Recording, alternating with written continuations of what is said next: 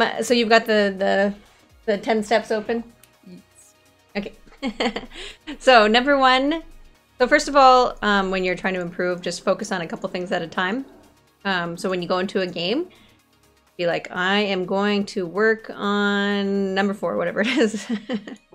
And just focus on doing that. Because it's pretty easy to just like pretty much AFK in the brain while you Storm League and kind of go into autopilot mode. Yeah. But if you actually want to improve, you have to be intentionally trying to improve something when you're going into a game. Makes sense. Yeah. So number 1, take ownership and focus on your own play. It's really easy, and we know everybody likes to just blame like teammates.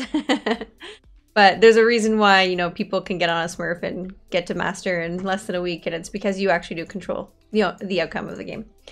So just focus on yourself, blame yourself for the loss. Always ask yourself after a game what you could have done differently. It's always good to go back and check out your own VODs if you can.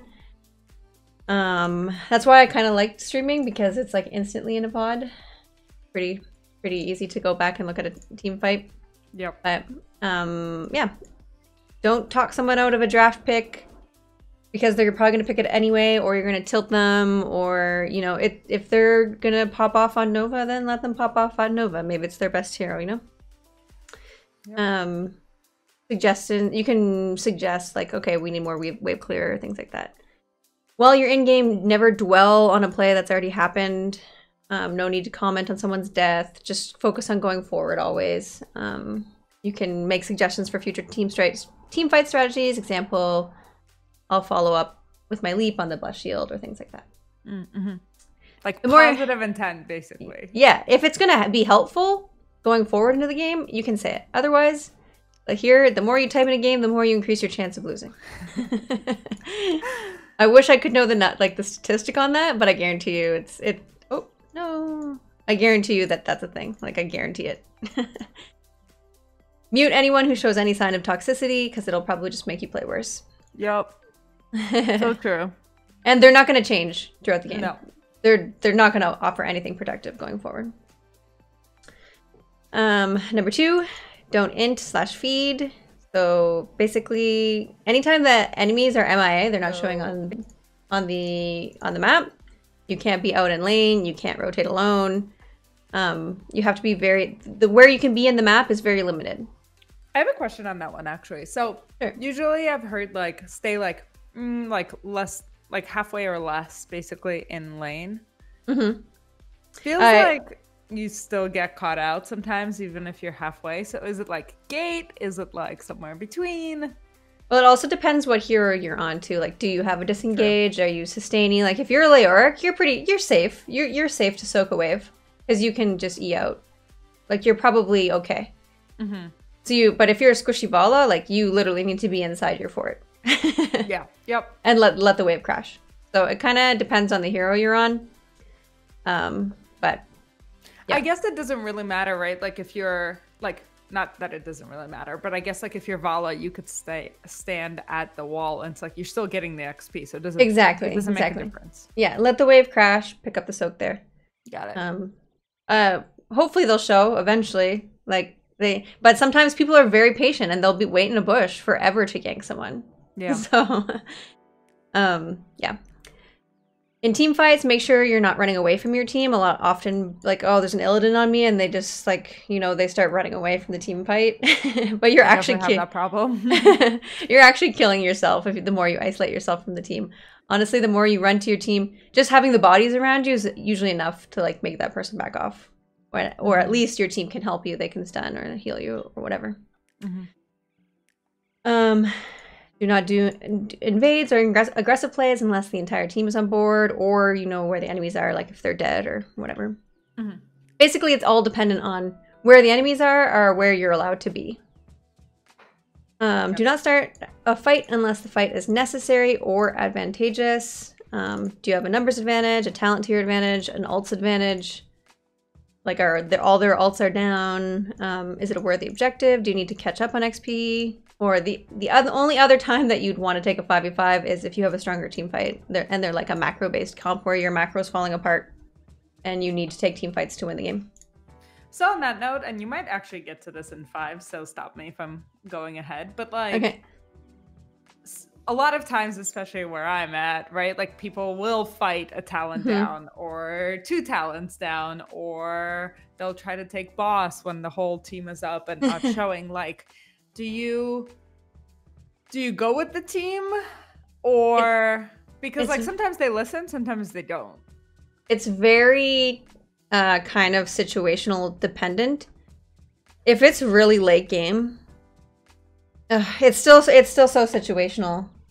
It's very, very situational. You kind of have to, it's hard to know. I know exactly what you mean because I've been there too in those ranks. You can ping retreat a lot. It also kind of depends what role you are. If you're the healer, I would just go with them. If you're like an offlaner that can actually do something if your team dies, or like while they're inting, basically, like you can go soak a lane, you can go get a camp or something, then just leave them die. Unless them dying is going to cause the game to end. That's why it's like situational too. Like if it's level 20 and your core's already open and they want to take a fight down 20s, you kind of just have to go. Yeah. Right? Because you're not going to defend the core on your own. Yep. But if, you know, like if they're like invading, you're an Alterac and the enemy team is getting the top boss with their 10s and your team wants to contest the boss, but you don't have 10s. But the fort's still there. I would just not even go with the team because the boss is only going to get the fort. So let them get their 3 kills and ping you, or 3 deaths. Sorry, let them have their 3 deaths and ping you to whatever forever. But just leave them die. Go soak a lane so you're at least offsetting their deaths with some soak, or get a camp or anything else. I mean, obviously, it depends what role you're on and things like that, but. You kind of just have to use your best judgment for that. Yeah. Oh. Okay, this is Ina is on, Kaylee. Hello. And then possession correctly in team fights, which I'll touch down in number 4. Number 3 is soak, especially early game. So until 7, a wave is worth more than a kill. So don't even let 1 experience or get lost. Like it can add up. So if your team's going for a gank or something before 7, but you're gonna lose a like top wave or something, just go get the wave. It's just not even worth it. But yeah, like letting soak crash and like not get picked up should hurt your soul. So number 4, pop off in team fights. Follow tank engagements. Keep track of threatening or lethal cooldowns. I don't know what this little symbol is. Okay. So for example, like an ETC has like this invisible circle around him that you can't step into unless you know his slide is down. Once you see him use his slide, you can basically walk anywhere. I mean, depending on what other heroes there are.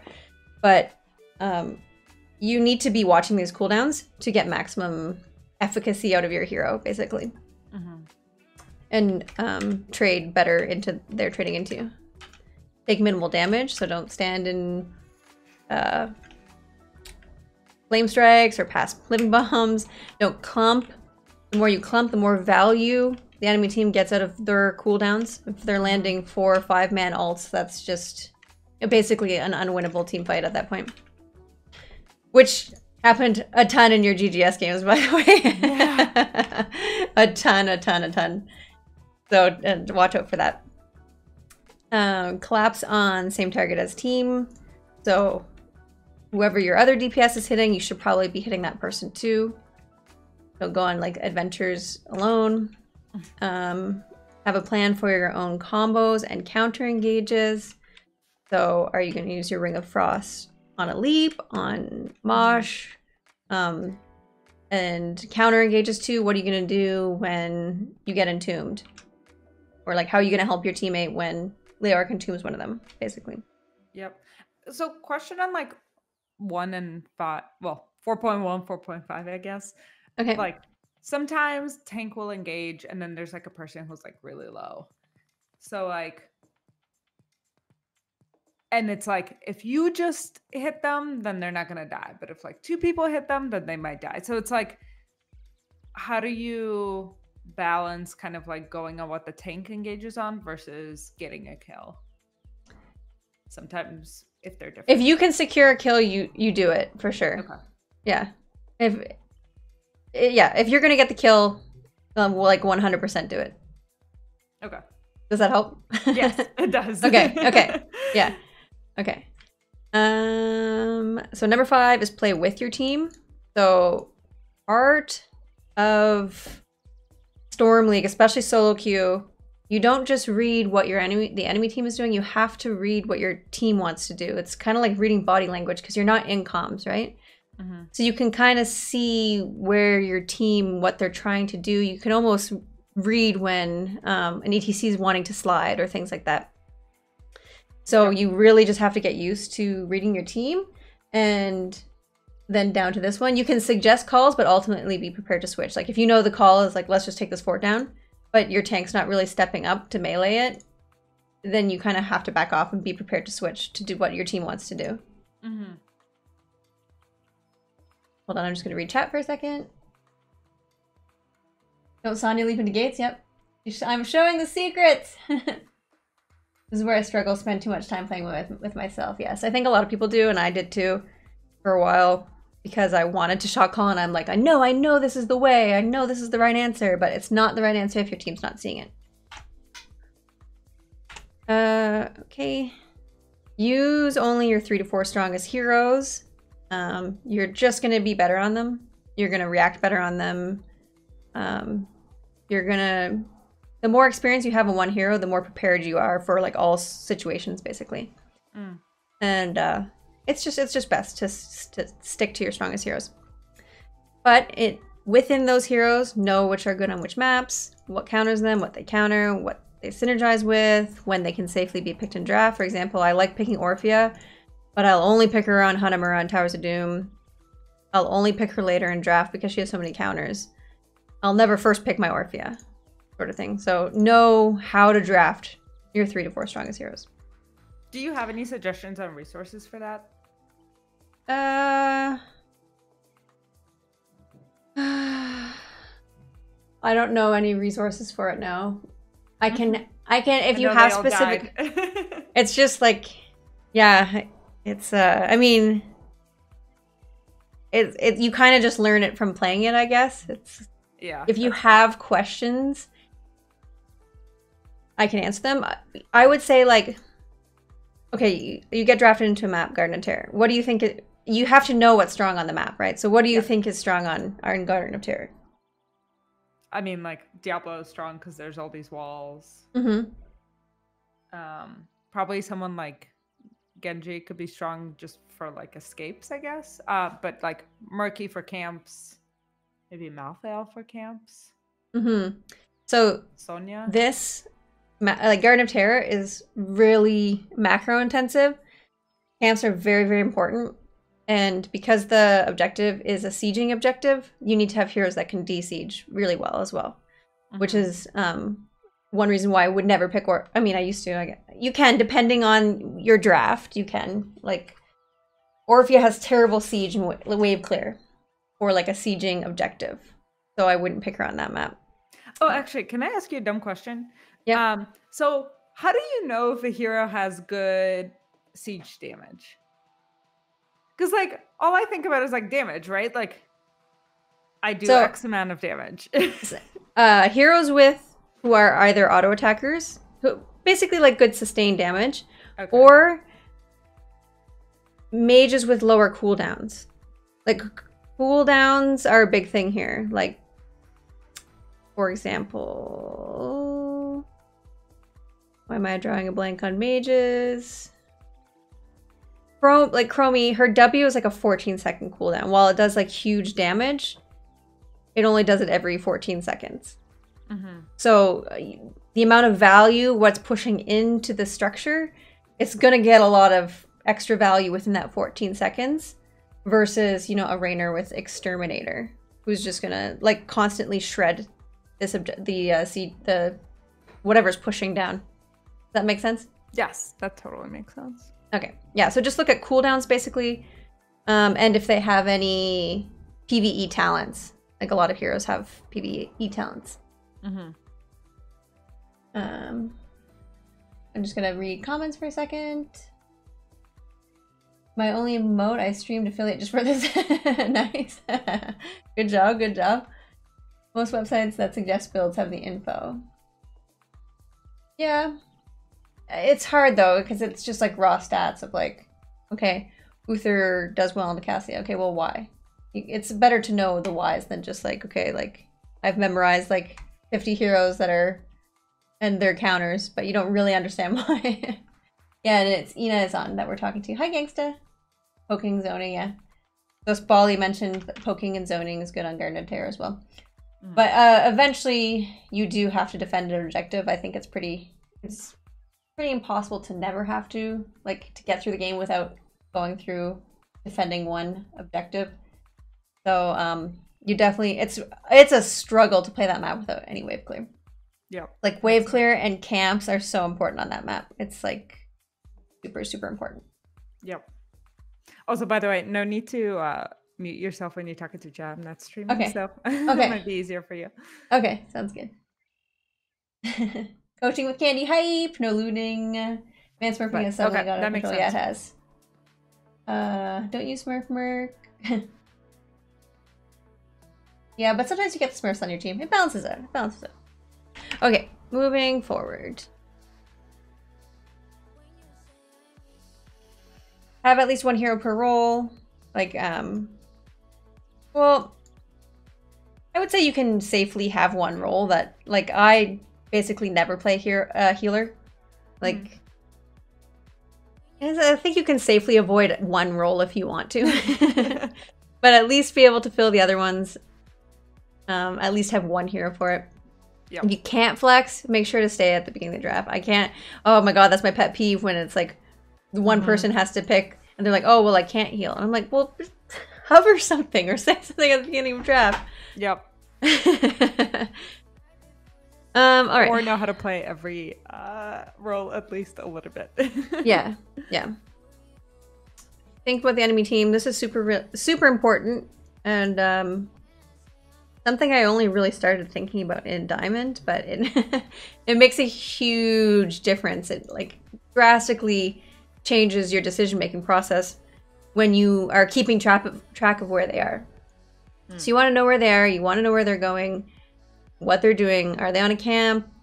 Did they just rotate from mid? Like you saw them mount up and leave. Things like that. Yep. Control vision and check bushes. I mean, this is mostly a tank job, but anybody can check a bush with a spell. Yep. So if your tank's doing that more, that's good. So if your tank's not doing it, which they should, but it's okay. There's a lot of people who don't know how to tank in Storm League. Make sure you're checking bushes or like pinging danger too. Then maybe the tank will get it. Yep. Use your advantages to get value and always prioritize structures. This goes both ways with pushing and defending. Like, you get kills, but you know you've got a boss on your keep. Unfortunately, you gotta go clear the boss. Yep. But if you get kills and your lanes are safe, then go get structures. Don't go and get camps. Go just kill the structures. Yep. Getting structure damage here and there actually really builds up over time and really puts your team ahead overall. Right, because you get like catapults and like you can die and you'll respawn, but like your structure is not coming back unless you have an ABBA, I guess. Exactly. Like even if you can get one tower down from a gate, just get it, and it makes the next time you push that much easier. You're going to get more value out of your next push. Yep, makes sense. No map basic strats and timing. So all camps spawn at 1 and all objective countdowns start at 2:30. So they'll start the 30-second cooldown or countdown for the objective coming up. Except for Garden of Terror, which I think starts at 2:20, and then it spawns at 2:50. I'm pretty sure that's it. I can't remember exactly, but pretty sure. And then lastly, practice your micro and try mode, because like some games only get like 2 team fights or like, you know, and a few brawls here and there. So you don't want to be messing up your combos and you don't get as much practice if you're only going to team fight like twice a game. So go into try mode and practice your combos over and over and over again for the heroes that you want to play. Okay. And stutter stepping should be like, you shouldn't even have to think about stutter stepping. Are you comfortable stutter stepping? Depends on the hero. I've been trying, like, I do like the A and the click, which is easy for me. Someone told me to try to like bound the attack key to like my mouse, and like my hand just like breaks when I try to do that. So I don't know. Do you have a click on autocast or quick cast? I have whatever you're supposed to have. I forget. Quick cast off, or did you change it? Because I would recommend putting. You did change it. Okay, I would recommend at least having A on quick cast so that you just have to click the button instead of A and then click. Oh, I see. I don't know actually if I changed that. Yeah, I would recommend putting that on quick cast, but I know that some people don't. I know that even some really high ranked players don't have it on quick cast, but I can't imagine not having that on quick cast. But yeah, go and try that in try mode and try different things and just practice stutter stepping until you literally do not have to think about it. It's also a good opportunity to practice your stutter stepping when you're on camps. Like the easiest way to practice. Yep. Hero combos. Know your hero talents and when to adjust them. So if you're drafting one of your 3 to 4 heroes, you better not just be following a talent build just because. You should be picking talents based on the heroes that are in the game. Thank you, RBG Life. That makes sense. That's something I'm definitely guilty of. Of just using the same build no matter what? It depends on the hero, but yeah, sometimes. Like Orphea, honestly. Yeah, so honestly I love going in try mode and just like Orphea, I've gone in try mode and tried all her different builds and to see which one was the highest DPS, and I don't know. It's really fun to go and play in try mode and just like really understand your hero more and just, you know, get that micro really into your fingers. Yep, that makes sense. Oh, and I guess maybe the other one that you don't have on this list, but I guess like when doing camps, like when you're doing the big camp, kill like the little wizard guy first. Yes, kill. Right? Yeah, kill the wizard guy first because then they don't have spell armor. Yeah. And then another thing you can do is run in circles so that only 2 of them are hitting you at any one point, so you'll take a lot less damage. Okay. Yeah, if you stutter step in a circle on a bruiser camp, yeah, then one guy can't catch up. He's just like running in a circle and he can't hit you. Got it. Yeah. Okay.